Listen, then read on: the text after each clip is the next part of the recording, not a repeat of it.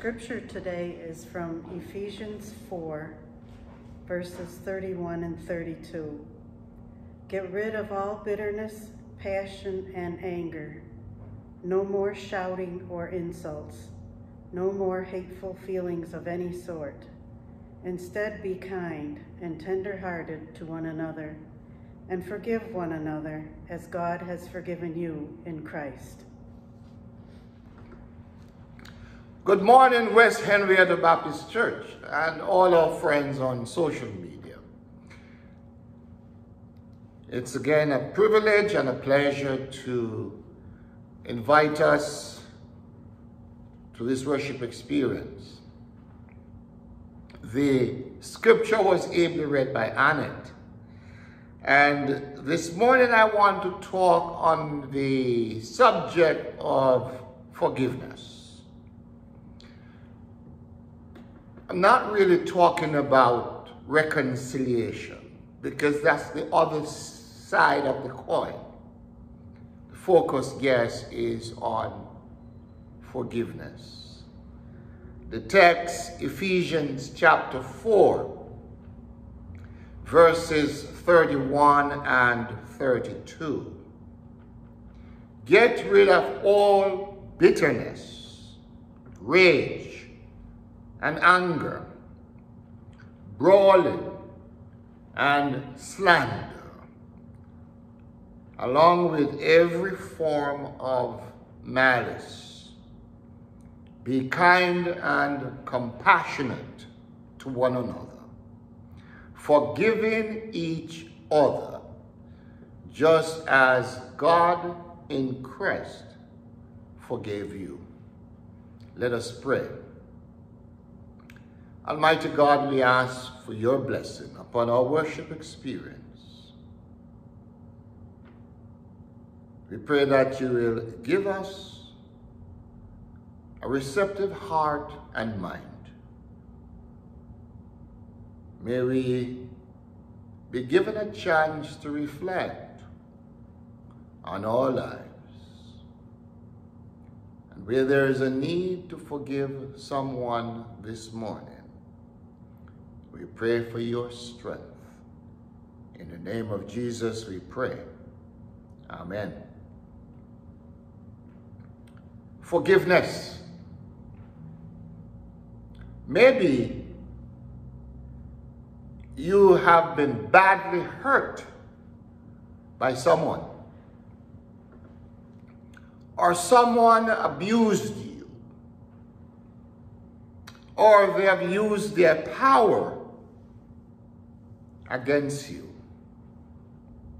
Maybe someone has ripped you off or robbed you of a prized possession.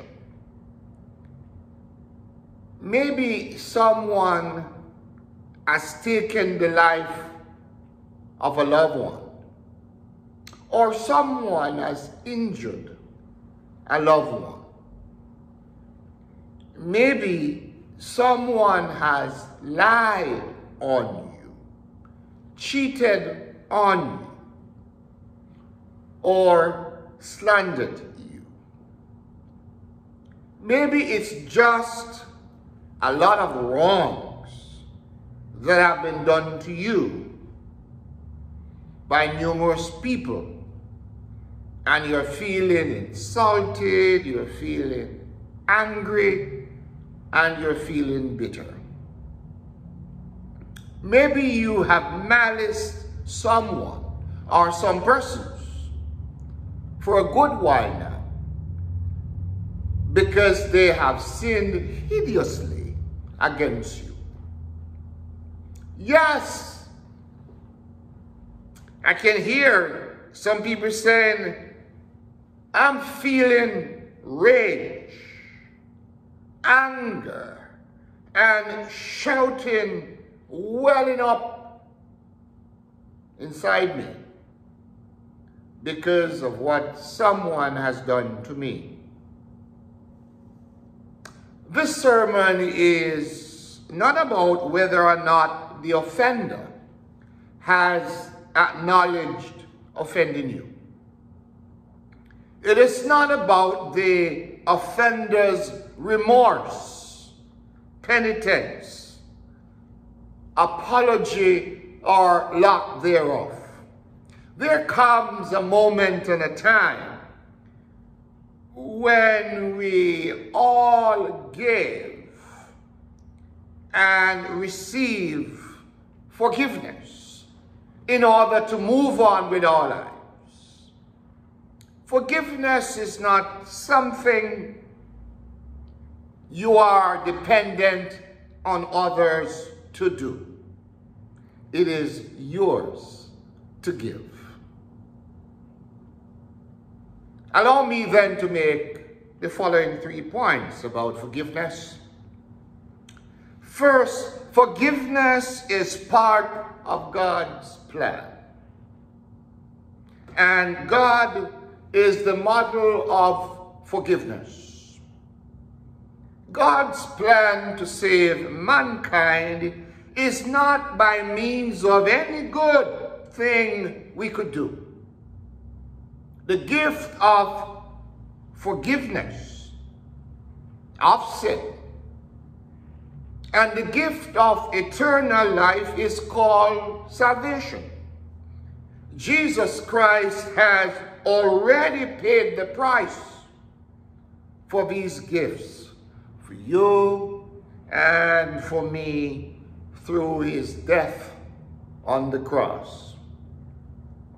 The word Paul uses to describe forgiveness is actually a grace word. He argues that because God has graciously given us forgiveness, life, and salvation, we are to graciously give to others by forgiving them.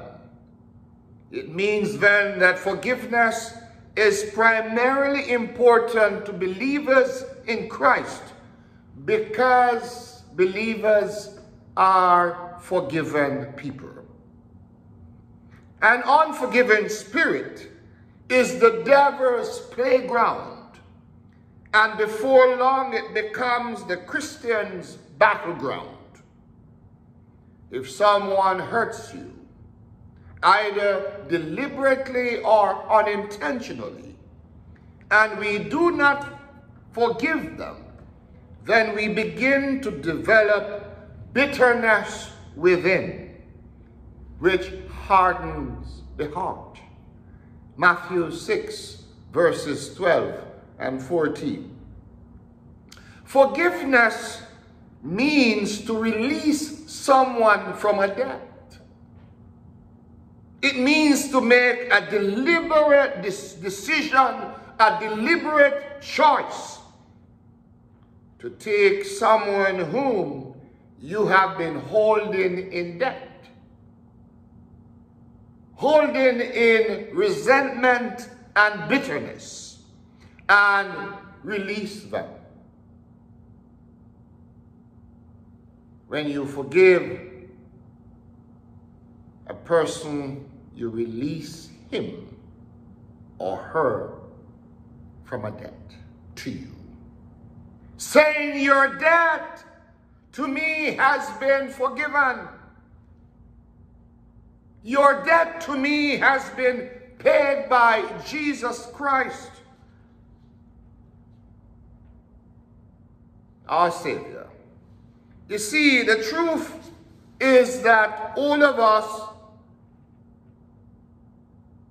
need forgiveness. We have a responsibility to forgive somebody. You see, forgiveness is the gift we give when we erase someone's sin from our personal ledger of wrongs against us. The page in our personal ledger becomes blank. It's blank. You have erased it. Countless persecuted people throughout history, from the earliest Christian believers to our time, have learned forgiveness. And Jesus presented his disciples with probably the most difficult responsibility to love and forgive those who persecuted them. Forgiveness, then, is a new way of looking at the offender. We say goodbye to the old paradigm, an eye for an eye, a tooth for a tooth. And the new paradigm is to see your offender for what they can be and for what they were intended to be, rather than as they are. Never stop trying to love and to forgive. Aspire to the height of forgiveness. Desire the thirst and the hunger to forgive. Those who hurt you, those who trespass against you,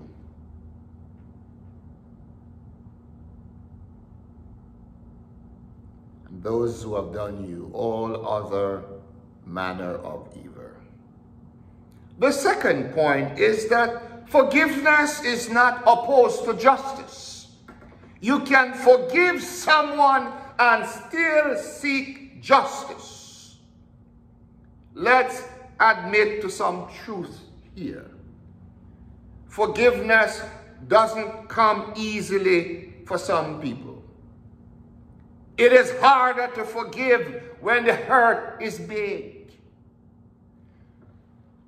There was this American family of 4 who went to India as missionaries. Mother, father, and 2 children. And having been there for a little while, Dad and the 4-year-old went on the mission field. A day passed, and they never came home. But after some time passed, they found the charred bodies in their jeep. They were murdered by somebody. The grieving wife and mother looked at the little daughter, and she said, I can forgive them for the murder, but I cannot forgive their sin.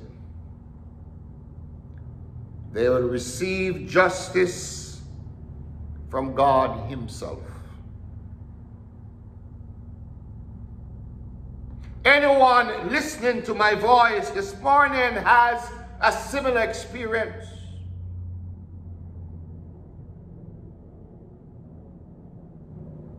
One day God will make it right for that mother. And one day God will make it right for those of you who are waiting for justice. Teardrops may all that you know in your grief. Friends may fail you. Family may fail you. The law courts may fail to give you justice. But there is coming a day, and I'm saying there's coming a day when that perfect judge, God Himself, will impose judgment upon mankind. All eyes shall see Him. You see, justice for God is a process that ends in a decision about whether a person is worthy of his or her reward. It is hard to forgive when the offender refuses to acknowledge what they have done. Listen, many people have had sleepless nights, wrestling with the option between forgiveness and justice. Well, it doesn't have to be so. You can have forgiveness and justice. There are some family members or some people may offend you, and you may not want to take them to the court. You may not want any intervention of the law. I can understand that. However, I hasten to advise that you should seek justice if the unjust situation is continuing to impact you or those who are in need of your protection. Forgiveness is not opposed to self-protection. You can forgive someone and still act to protect yourself and other vulnerable persons. Let me make it a little clearer. Forgiveness is not opposed to broken relationships. Forgiveness is not opposed to remembering what has been done to you. You can forgive, even if you can't bring yourself to forget. Some things you will never forget. And I will add, forgiveness does not necessarily mean reconciliation. Sometimes you have to forgive and move on with your life so as to protect yourself physically and emotionally.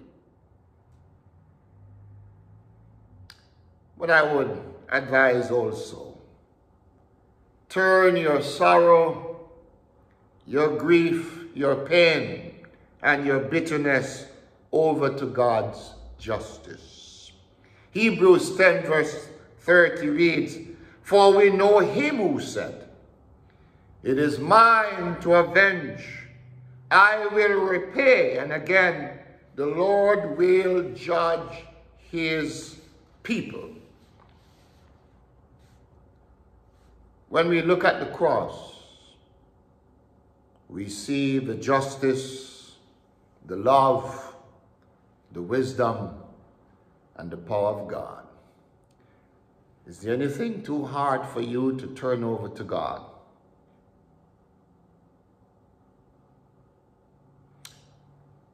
And finally, forgiveness is a display of strength in the Lord Jesus Christ. When you forgive, you are displaying strength. Let me repeat. Forgiveness is an act of strength, not weakness. When somebody hurts you, it is easy to stay angry with them. In fact, there are a number of persons who enjoy being angry. It does something for you, because that's the easy way out. You stay angry, and you don't have to do the hard work of forgiving. But Paul exhorts us, just as Christ has forgiven you, you must forgive others. That's hard work. That's challenging. Just as Christ has forgiven you, you must forgive yourself. There are some people who find it very hard to forgive themselves. They are hard on themselves. So I'm saying, stop being so hard on yourself. Stop blaming yourself. Forgiveness is a choice.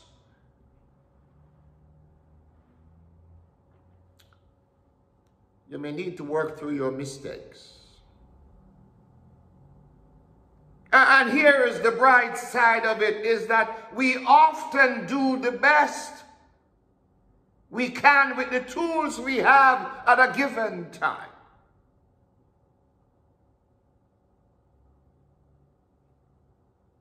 Ask the Savior to help you. You need to pray for yourself, and you need to ask others to pray for you. Have you ever noticed how it is the people you love the most who hurt you the most? You might have done some of your worst hurt to people who love you the most. You remember the story in Luke 15 of that young lad who went to his father and asked his father to give him his portion of the property because he wants to leave home. So the father gave him all that belonged to him. He sold the property, he sold the animals, and he left with the money. But his father didn't get a court order to force him to stay home. He didn't yell and threaten him. He did nothing to stop him from doing what he decided to do. He went away and he wasted the money, living it up. And after a while, he had nothing left.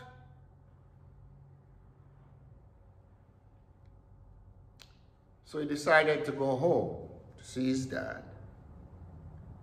The point I'm making here is that he broke his father's heart badly.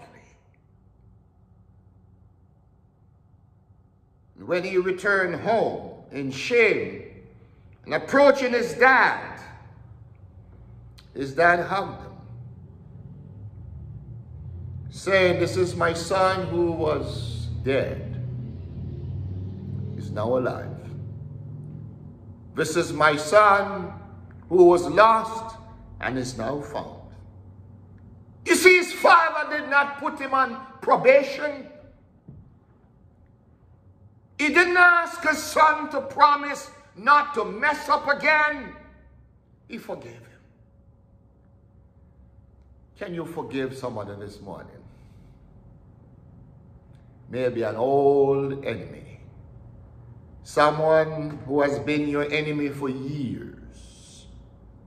Someone with whom you have not spoken for years. Or someone for whom you are carrying a grudge for years. You see, forgiveness is not a display of weakness. It is a display of kindness and strength. A woman wrote in her journal, "One night I prayed to God in tears. I asked for forgiveness for hating my enemies and for allowing hatred to control my life. Instantly, God took away my frustration, took away my hopelessness. He took away my hatred and replaced it with love." See, it takes strength in the Lord to pray for your enemies. Nehemiah 8 verse 10, "Do not grieve, for the joy of the Lord is your strength." There is no limit to our strength in the Lord. In fact, our strength in the Lord comes from our confidence in the Lord's strength.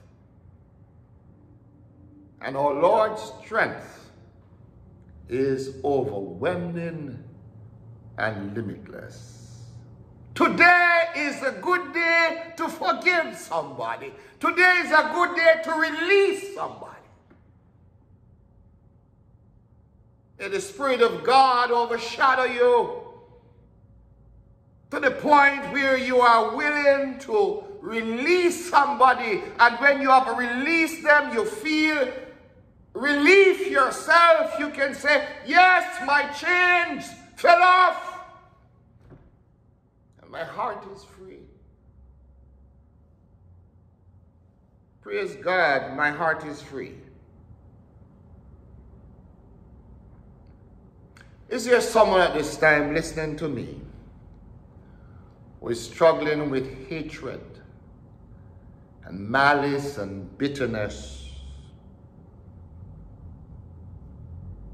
Those are major roadblocks to forgiveness. And there are those who go around day after day, year after year, with the spirit of unforgiveness, with the burden of unforgiveness. They go to the supermarket with that burden. They go to the family reunion with that burden.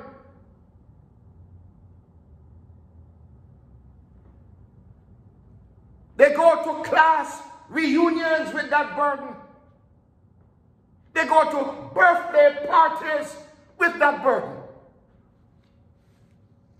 How long? How much longer can you bear that weight? They go to church with the burden of unforgiveness. They are at the communion table with the burden of unforgiveness. When they hear it says over and over that the Lord Jesus forgives you of all sins. Therefore you ought to forgive because you have been forgiven.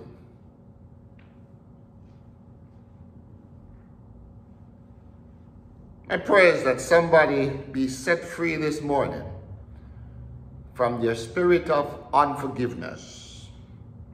You see, God in his love has erased your confessions. God in his mercy has removed his wrath from us. God in his mercy has raised us from death to life. God has been incredibly kind and compassionate to us. And because God has forgiven us, we have a reason and strength to forgive those who have trespassed against us, those who have offended and those who have hurt us. Never stop trying to love and to forgive. Aspire to the heights of forgiveness. Desire the thirst and the hunger to forgive. It will set you free. It will unburden you. It will give you joy and the peace of God which passes all understanding. But you cannot do it on your own. You need the help of the Lord Jesus Christ. A verse of a song says, ask the Savior to help you, to comfort, strengthen, and heal you. And he is willing to aid you. And he will carry you through. Amen.